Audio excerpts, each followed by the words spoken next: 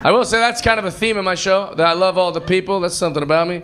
I love everybody, man. I don't got no opinions about nothing negative. I love all the people. I don't care what you do, what you look like, or all that. I love all the people. But when it comes to certain things, I'm a little more particular, like politics, you know? Politics are big nowadays.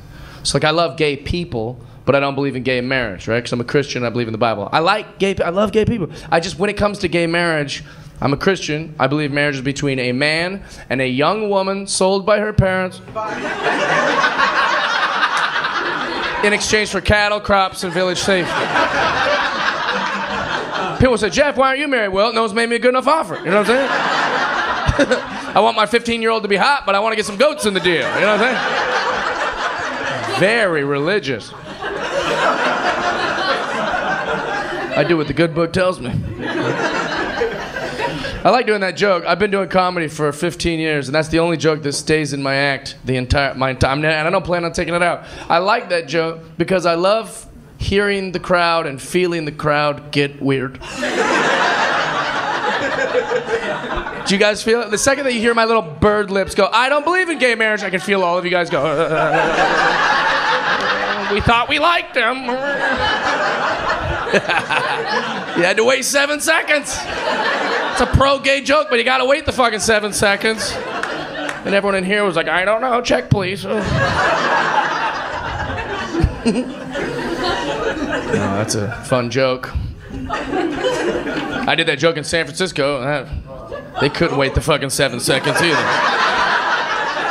They're so reactionary. I was like, I don't believe in gay marriage. They're like, what did he say? Get him! I'm like, all right, calm down. It's just a mutiny of designer clothes coming at me. Get the fuck back. It's a pro-gay joke.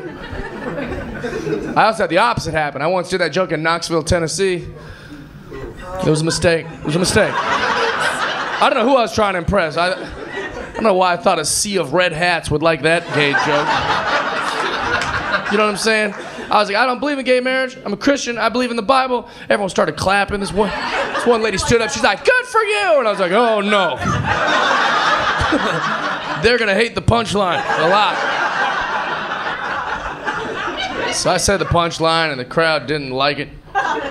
Most of them didn't care. They just didn't laugh either. But this one lady went bananas. She's like, you're a piece of shit. I was like, man, it's just a joke. These are all just jokes. You don't have to ever get mad at a comedian. We're just clowns. We're just modern-day clowns. You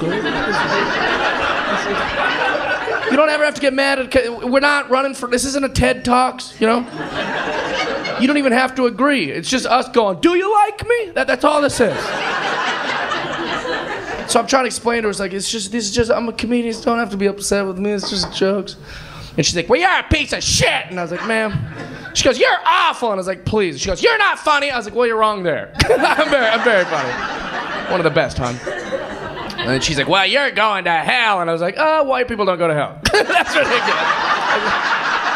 Drunk? And then she's like, well, you know, I'm a Christian. I was like, okay, well then silence, rib. Hello, a man's talking. Shut the hell up. Colossians 3:30 says, keep your bitches in check. And that's what I'm here to do.